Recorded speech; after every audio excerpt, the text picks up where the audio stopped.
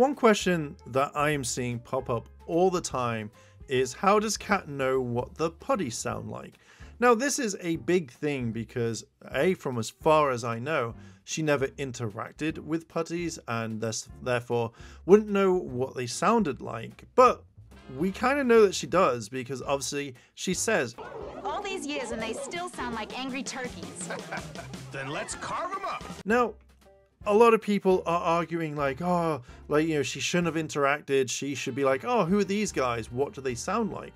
And we're going to kind of go through a few things right now on how Catherine would know about putties and stuff like that. And I think it's very, very simple. And I think the biggest one, which we're going to talk about, will be at the end of this video, and you'll all probably kind of agree with me.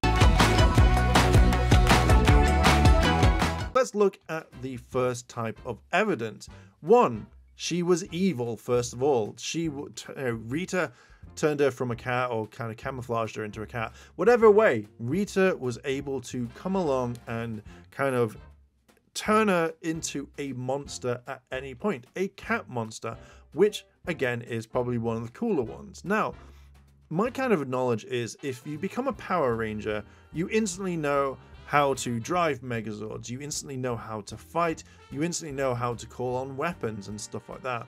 So my kind of thought process on this would mean that Cat was able to know about all of the past stuff from the monsters in case that she needed to call them. Any monster can turn around, snap their fingers and call any bad guys. So she could probably have gone, putties, arise, and then the putties would just come in, the Z putties that is, not the older putties. Again, that would kind of make perfect sense if they wanted to do it. Let's talk about another one.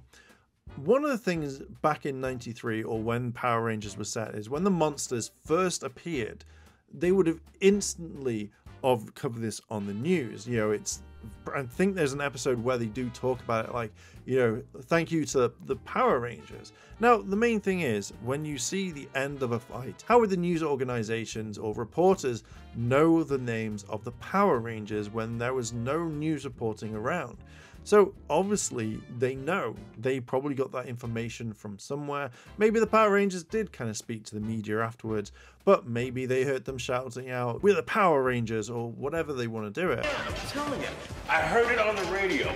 5 superheroes saved the park from this zombie guy.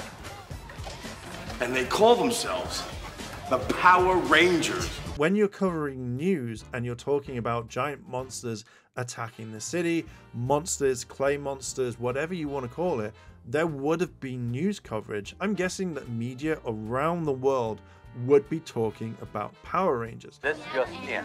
We've just gotten word that once again the amazing Power Rangers have saved our fair city and the world from one of Rita Repulsa's lethal monsters. As always, we'll continue to bring you the latest Power Rangers news as it happens. We kind of see a reference in Beast Morphers where the mayor of the town talks about Rita Repulsa and etc, etc. So obviously that information's going to be everywhere, and of course you're going to have a 24-hour Power Ranger watch that's going to be in Angel Grove. So I'm guessing that Cat at some point would have actually have seen the news reports and gone, oh, that's what putties are. And again, it would have sound. So obviously if you've got a TV crew that's further away, you're going to hear the putty sound at any point. So obviously you're going to be like, oh, so they do sound like turkeys. Now, those are the two ones that I could generally think of that would be the most important, bar this next one. The last point I want to make could be turned into two ways. It could be the fact that Cat has asked the team, but more importantly, Tommy probably would have told her everything. You know, married couples are going to talk. They're going to sit down one day, you know, on a date, you know, they know exactly. They're not like, oh, so what do you do for work? Oh, I gotta go. Look at that, I gotta go. No. They're gonna talk about everything going on in the city.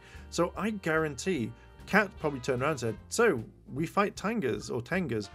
What about like, what did you fight when you first started?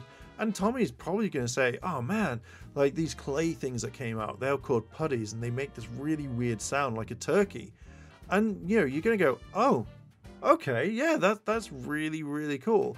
And then you're gonna kind of probably hear it, because literally, if Tommy's recorded all this information about past Rangers, I guarantee he's probably got the putty sound somewhere. So I can imagine, or even if Tommy's kind of recorded information from media, like, you know, old stuff that they talk about, they're gonna record the sound. So when people turn around and say like, oh, Kat never fought putties, so how does she know what they sound like? It's pretty much one of the biggest things out there. And I guarantee with JJ, this is another one which I've just thought of, there's probably going to be a history assignment on the Power Rangers, because the Power Rangers have been around for such a long time. And especially in Angel Grove, where it'd be like, so this is the monsters. Like, there's tons of stuff that you could look back on. But those 4 reasons, you're going to find out what the putties sound like at some point. It's not like it's a, how do I say, it's not going to be something that's hidden away from Kat and that she's never kind of like wanted to look into. Like, I guarantee you, like, if you were a Power Ranger, you would want to know what you used to fight, or how you fought certain things, or like the others did. You know, it's information that you want to consume. So it's going to be a few things. It's either going to be the media.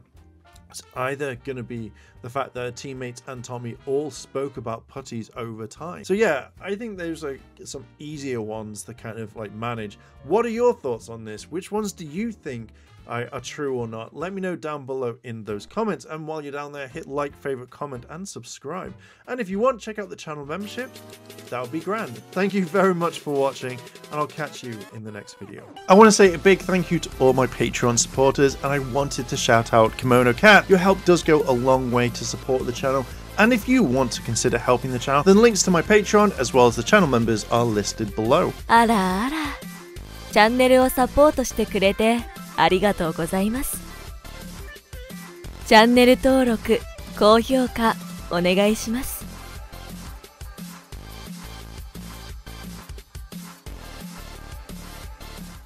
As always, we'll continue to bring you the latest Power Rangers news as it happens.